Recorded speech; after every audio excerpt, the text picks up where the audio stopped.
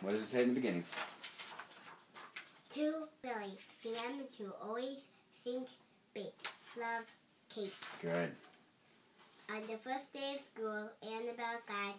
She looked around the room, shook her head and cried. Ponytails and braids, ponytails and braids. I don't see anything but ponytails and braids. This class needs some fashion. This class needs some fun. I'll find how to impress everyone.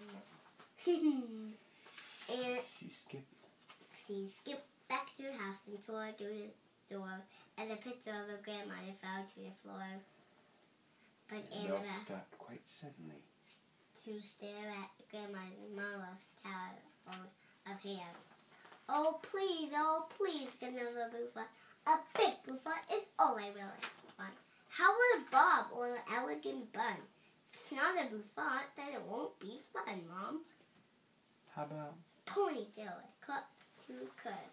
I don't want to look like all the other girls. Annabelle ran over to the kitchen shelf. If I want a Bouffant, I'll just do it myself. Annabelle smeared butter and honey on her head. She poured and piled until her face turned red.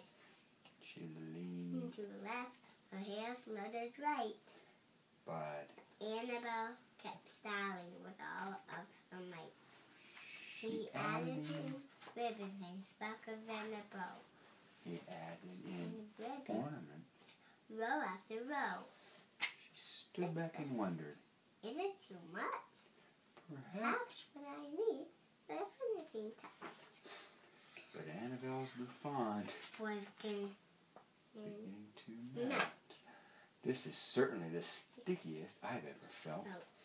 I just can't believe this is happening to me. Help! I'm having a hair emergency. After a shower, separate cookies, and a rest, Annabelle decided on the plan she liked best. Mom, could we make another Bouffant? I suppose, Mom, if you really, really want. On Tuesday at school. Like Mama brings us to school and you do a concert. Yeah, on Tuesday. The braids and...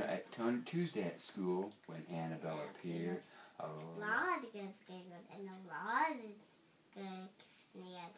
But Annabelle was happy with her brand new style, and she waltzed through the playground with a great big smile.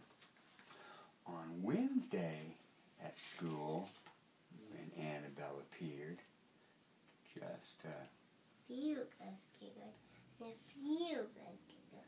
Some girls told Annabelle, "We love your big hair. We love your big hair. You look so great," they said. So unfair. Oh, please, could you help make us our own Bouffant?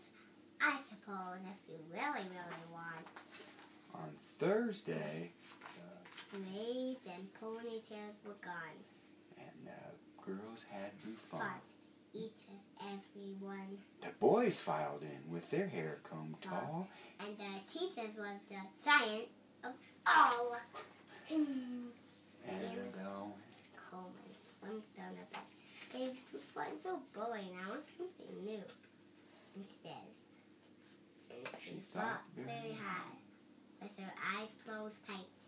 I know what I'll do, but I need to start tonight.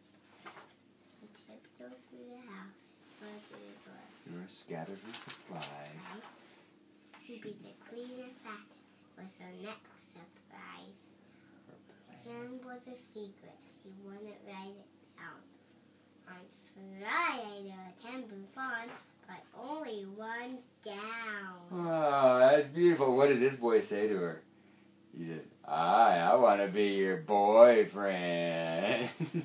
You look so pretty. I want to be your boyfriend.